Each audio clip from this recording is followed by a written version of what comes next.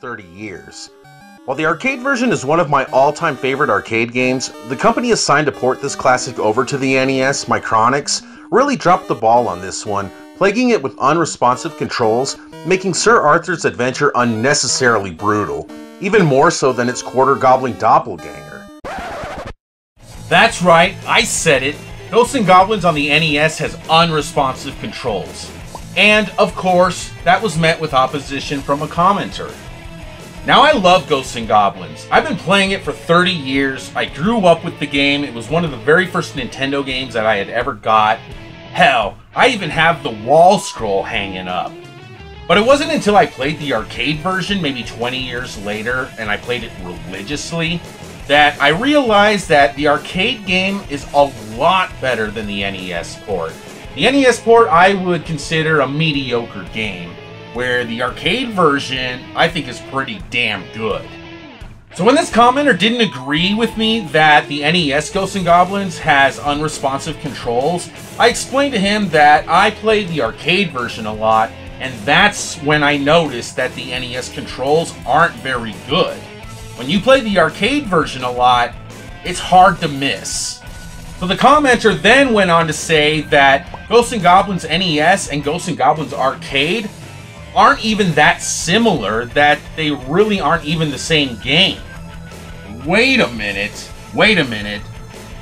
No freaking way.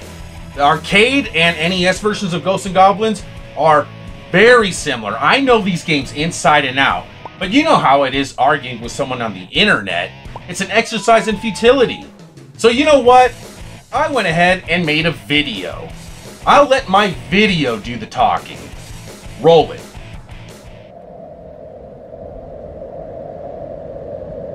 Ghosts and Goblins begins in the outskirts of Demon Village, where two young lovers, Sir Arthur and Princess Prin Prin, embark on an excursion for a quickie.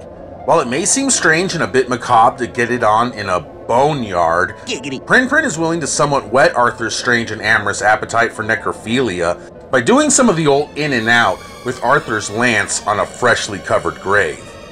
Relationships are all about compromise. You know how it is when you're trying to get your lady to try new stuff in bed. Am I right, guys?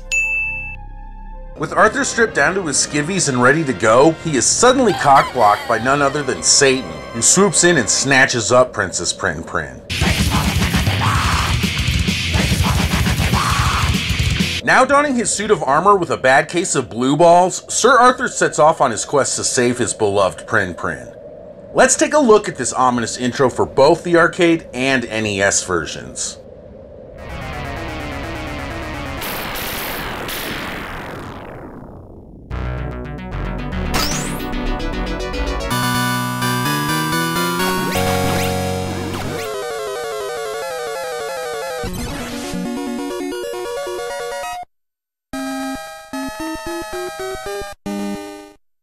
The iconic first stage of Ghosts and Goblins hosts a number of reanimated corpses sprouting from the earth, with the enormous Demon Realm castle looming in the background. With the hardware that the arcade version supports, it's no surprise that the graphics have a lot more detail to them versus its NES counterpart. But by no means does that make the NES version bad. For a 1986 title, the visuals for the home version are actually quite good. And the Nintendo version wasn't even developed by Capcom at all. It was developed by Micronix, the same company that brought us AAA titles such as Athena and Super Pitfall, a title I would step over my own mother to possess. Then I will hug some snakes. Yes, I will hug and kiss some poisonous snakes. Now that's sarcasm.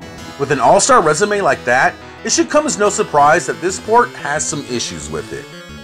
While the scrolling is smooth as silk on the arcade version, Micronix's port of Ghosts and Goblins is extremely choppy, moving frame by frame as you advance the stage.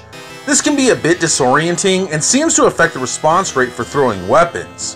While you can't really tell just by looking at the footage, the controls on the NES version aren't nearly as tight and responsive as the arcades, and that's not saying much.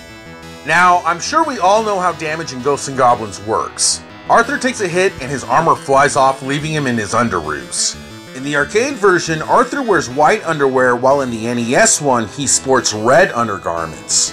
Which makes sense, seeing as the limited color palette on the NES would have made Arthur look as if he was going commando had he donned white briefs. Another enemy hit reduces our bearded protagonist to a heap of bones.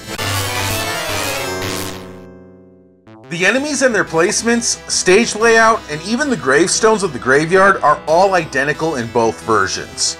Even the sorcerer that turns Arthur into a frog is present in the NES version. The arcade does have several treasures that can be picked up for points, which have been omitted from Nintendo's version, although the money bags do remain. On both renditions, enemies will sometimes carry pots containing treasures and different weapons. The notorious Red Arimer makes his first appearance here, and my trick for beating him in the arcade version is to just walk up close and fire away. He'll usually stick to the ground and die easily.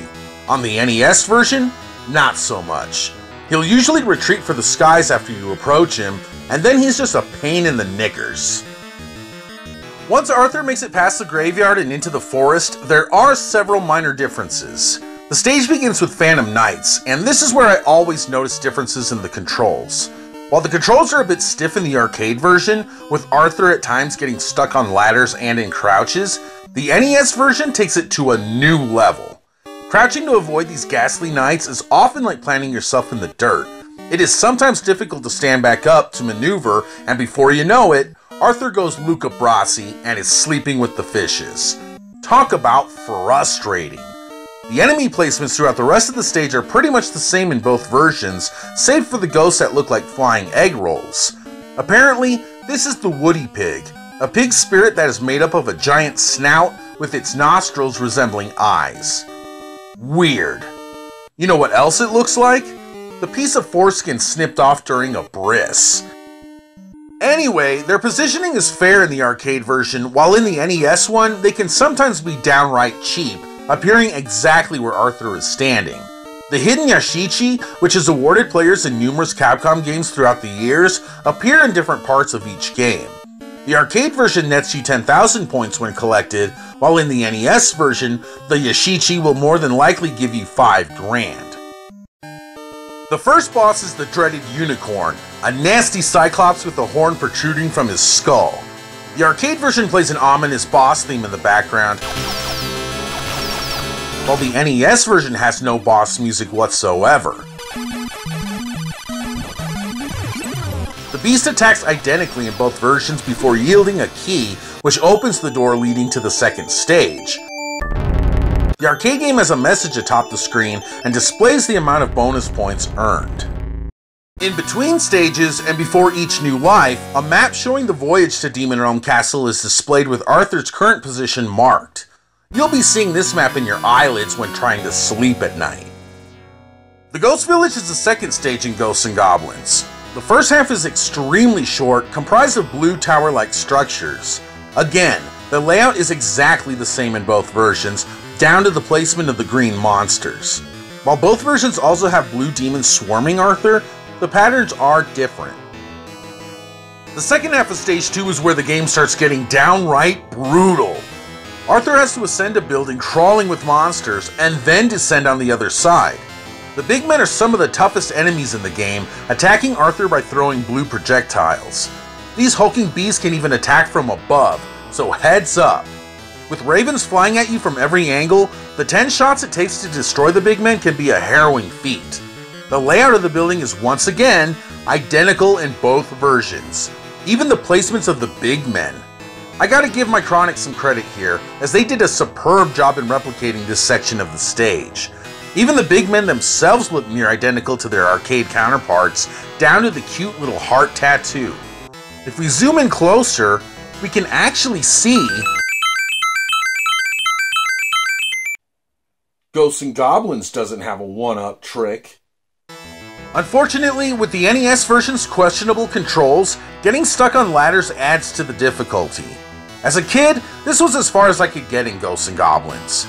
The first difference encountered in this stage is the number of moving platforms that Arthur has to jump across. The NES version also has petite devils flying out of windows, while the arcade version just has meddlesome ravens swooping in. The final boss of Ghost Village is the Unicorn again. Wait, make that 2 unicorns.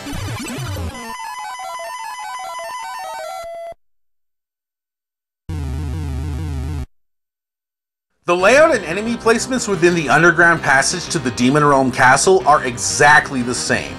Here, we're introduced to the two-faced tower monster, the only stage that he appears in.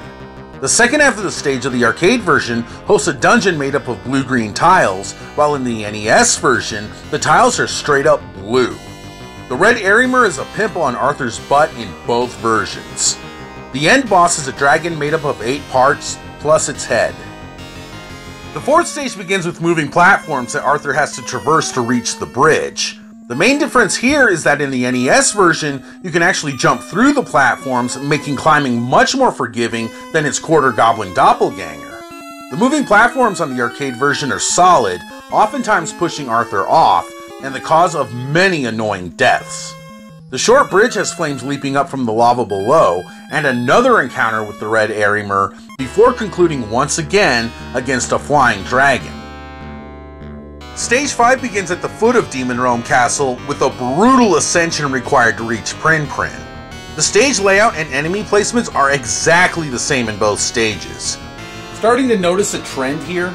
Not only do you have moving platforms to contend with, but skeletons, woody pigs, blue demons, big men, and the red Arimer all make appearances here as well. This is the first stage that isn't made up of 2 sections, so dying restarts you all over at the beginning. Once Arthur reaches the top, he encounters Prin Prin's captor, the Nefarious Wes.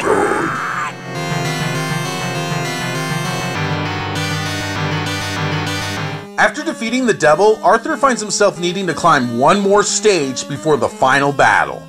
This is one of the toughest stages that I've ever encountered in a video game, period. Every boss in Ghosts and Goblins makes a cameo here. One of the conditions which has to be met in order to face the final boss is defeating Stage 6 with the shield weapon equipped.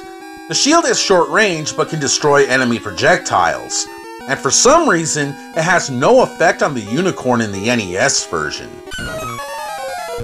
Unfortunately, because of its limited range, you have to get up close and personal, and Arthur likes his space. If you finish Stage 6 with any weapon other than the shield, you'll be sent back to Stage 5 in pursuit of it. It'll be Groundhog Day until you finish Stage 6 with the shield, but once you do...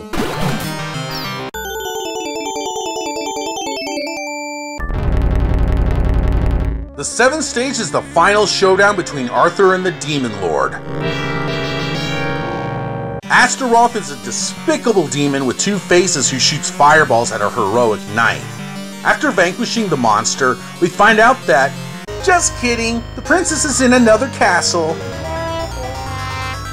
Satan, that tricky bastard. The message is the same on both versions, though, what the hell is this? Divisit? Whatever. As most of you probably already know, Ghosts and Goblins can only be beaten on the second go-round. So while we check out this montage of the second quest, let's compare the music in the game.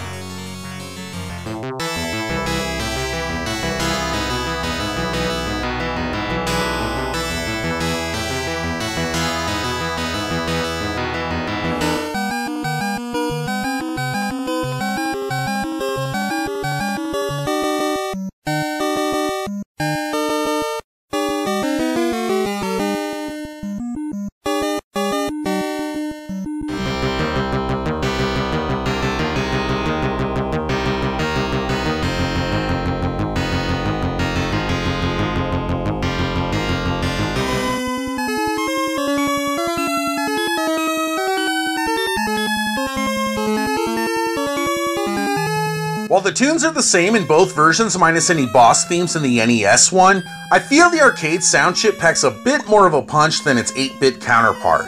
But hey, you be the judge.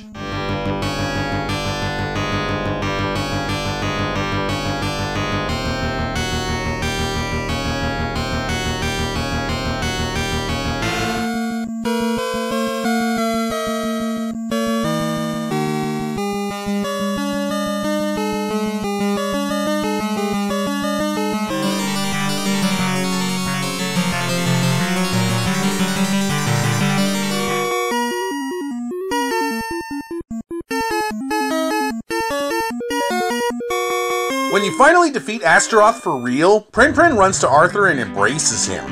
Congratulations, this story is happy end. I like the sound of that. Or on the NES, congratulation. Being the wise and courageous, or courager in the NES version, you feel strength welling in your body? That's your blue balls, Arthur. Time to take Princess Prin back to the boneyard. Giggity.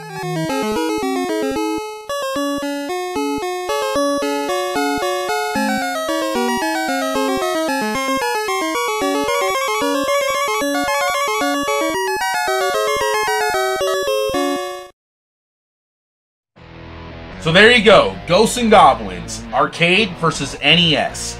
As you can see, the two versions are pretty close to each other. In fact, the NES version is a pretty damn faithful port of the arcade original.